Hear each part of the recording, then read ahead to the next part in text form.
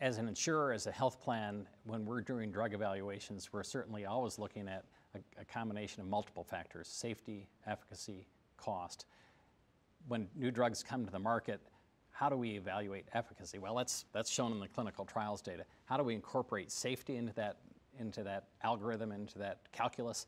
Safety is, from our vantage point, really a concern of the provider and the patient to weigh the pros and cons, the risks and benefits of the toxicity versus the therapeutic outcome. I would say the only time that we really get concerned about safety is when we're trying to choose a preferred agent and require one agent before another. If there is a black box warning or serious safety issues, we would never put that drug in front of another that didn't have those same safety issues. In fact, Zidelag was shown to have increased toxicity and, in fact, increased death rates in treatment of first-line CLL, induction therapy in CLL, and isn't recommended. So I don't think I have to tell physicians not to use that in that setting. But the point is, I could never require a drug that had serious toxicities in front of one that didn't. At the end of the day, what everybody would like to know, whether it be payer, patient, provider, we'd like to know what is the optimal therapy for anybody's condition, given their age and their comorbidities and their molecular markers, et cetera.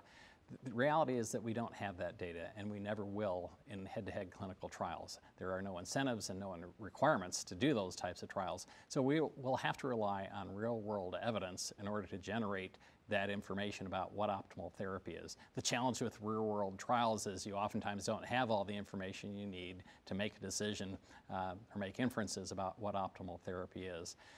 But nevertheless, given the extraordinary cost of these therapies and some of the toxicities associated, we're obligated to try and understand what that real-world evidence shows. There are a number of companies out there who are working on that today, Flatiron as an example, that will try and generate that long-term data to look at the relative safety and efficacy. The reality is today, though, that physicians are deciding that based on their experience with the therapies. They're doing N-of-1 experiments, and if they have a bad experience with a drug, that reduces the likelihood that they'll use it in the future. That's not good science, but it's practical experience in how we use individual drugs. From the health plan perspective, though, again, given the mandates that we have to cover oncology drugs, the only way we could stand in the way of a physician using a drug would be to have a conversation with him or her about what optimal therapy might be based on real-world evidence.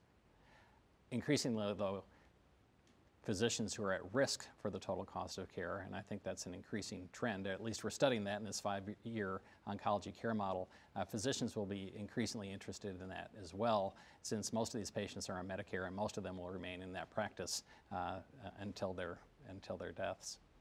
Today, when a health plan makes a coverage decision and a formulary position determination, it's almost always based on clinical trials data. In the future, if we had real-world evidence, would that change formulary positioning? Certainly it could, if there was compelling evidence, and if it changed how the NCCN evaluated the evidence and its positioning.